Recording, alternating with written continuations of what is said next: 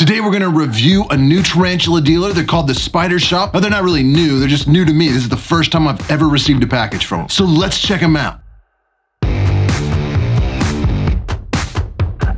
Welcome to Tarantula Collective. My name is Richard, and if you enjoy videos about tarantulas, scorpions, or any invertebrate or exotic pet, make sure you hit that subscribe button to help spread the word about the channel. Now, recently I received an email from a company called the Spider Shoppe, and they asked if I would be interested in doing an honest review of their business. They offered to send me some cool tarantula species in the mail in exchange for making a video and kind of reviewing their shipping and their spiders, and just helping get the word out about their business. I just received the box in the mail, and I'm really excited to open it up, see what they sent, and they also sent me this cool shirt. All right, let's get this box opening and just get into it. All right, I got my trusty knife handy. Let's see what all they sent. All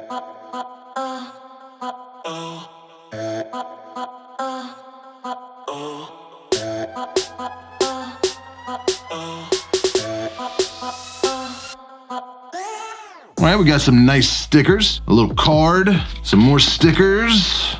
Oh, that's a magnet and a ruler. Interesting.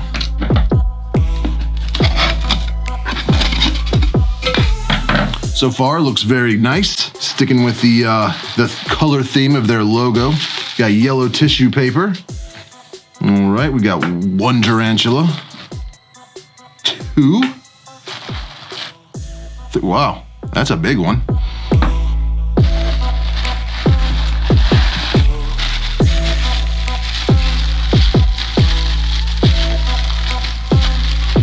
There's four.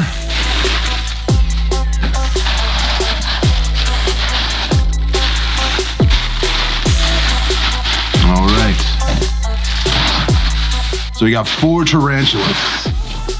So we'll start with the large one. This is a, oh man, they're so difficult. Firmus whitey, okay. Pamphobetus species solaris. I've always wanted one of these. I'm very excited about that. Theraphosenae species Panama, one of my favorite. Uh-oh. And a T. Celedonia.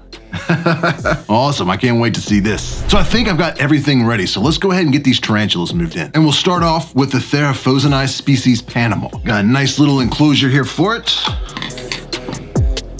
little bit of substrate.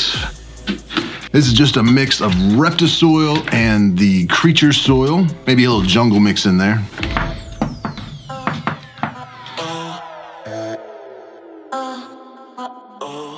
And they do like to web up a little bit, so I'm gonna put in some vertical pieces of cork bark. Sphagnum moss. Mist it down a little bit. Let's see what we have. Not too bad, good size. Packed really well, plenty of room in there. The paper towel is still a little damp, which is always good. Such a beautiful species.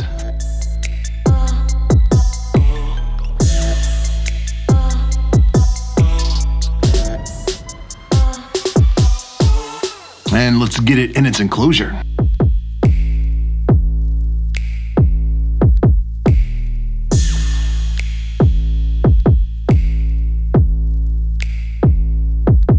Probably a little too big for it. I could have definitely used one of these smaller ones, but it'll grow into it pretty soon. But I am gonna use this enclosure for the T. Celedonia.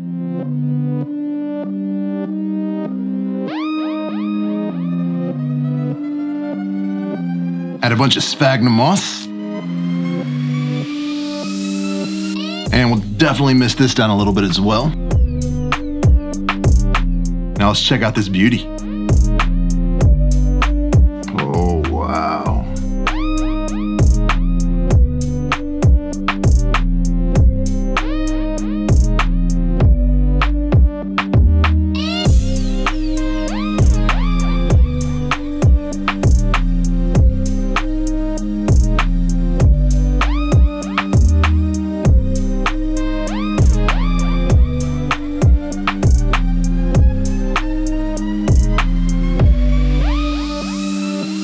All right, two down and only two more to go. So this is gonna be the Pamphobetus species solaris. It's a gorgeous tarantula. I love Pamphobetus species, but in particular, this species, it's gonna be awesome. So we'll give it a hide.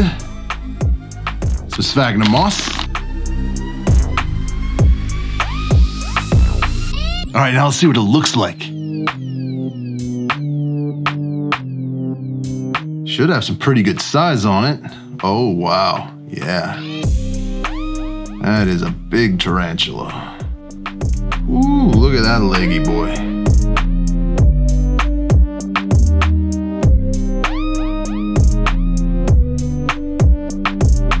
This enclosure might be a little big for it right now, but this species definitely grows a lot with each molt, so in no time I'll have to be putting it in an even larger enclosure. And I've got a water dish over in the next room. I will put that in there before I set this one on the shelf. All right, and the last one. This is the P. whitey. And for this, gotta do something a little bit different, because this is not a tarantula. This is actually a Tailless Whip Scorpion, or what do they call those? Amphibiles? Alexa, what's the scientific name for a Tailless Whip Scorpion? Sorry, I don't know that one. Alexa, what is a Tailless Whip Scorpion? I don't have an answer for that. But I've got this arboreal enclosure. It actually was right behind me over here. I've cleaned it out and we're gonna set it up in there because, you know, they really have a long kind of leg span. They really stick those front legs that have been modified into antenna, you know, pretty far out. So, you know, it's like 4 or 5 times the size of their actual body. And for Tailless Whip Scorpions, I really like to give them the largest enclosure possible so they have plenty of room to kind of explore and feel around. All right, so we've got this. This is an Exoterra. I believe it's a like 12 by 12 by 18. Now these can cost you probably like, I don't know, maybe $150, $200 if you're buying them from a pet store. This one I got for like 40 or 50 bucks from some guy off Craigslist. And they've like blackened the sides. They put some kind of contact paper on there. So it's gonna be perfect for this species because they're very secretive. They like nice, dark, kind of damp places. So I think this is gonna be a perfect enclosure for them. All right, let's open this one up.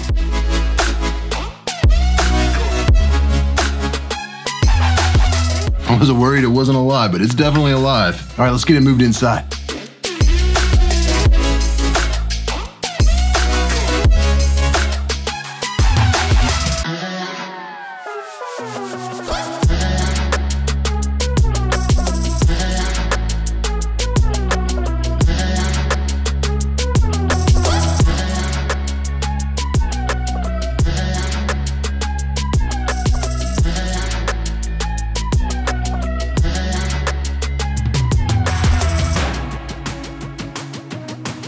So everyone arrived healthy and happy. The shipping was great. They used the right shipping, which is FedEx, priority overnight, insulated box, nicely packed. I mean, beautiful specimens. Definitely should go check out their website. I'll leave a link for them down below in the description with a discount code as well. And give them a try. It's awesome that there are so many tarantula dealers available online now. I'm definitely gonna be going back to their website, seeing what they have in stock, and maybe get some more tarantulas again in the future. So a huge thanks to Spider Shoppe for sending these amazing species. And stay tuned to this channel. Make sure you're subscribed if you want updates on how these tarantulas are doing moving forward. Definitely be doing a lot of update videos on them because they're freaking awesome. If you enjoyed this video and you want to keep watching some more unboxing videos, just click this playlist right here. And if you missed my latest video, I'll link that right there. As always, I appreciate you watching. Subscribe if you want to see more. Thanks for buying Tarantula Collective merchandise, and I will see you next Tuesday.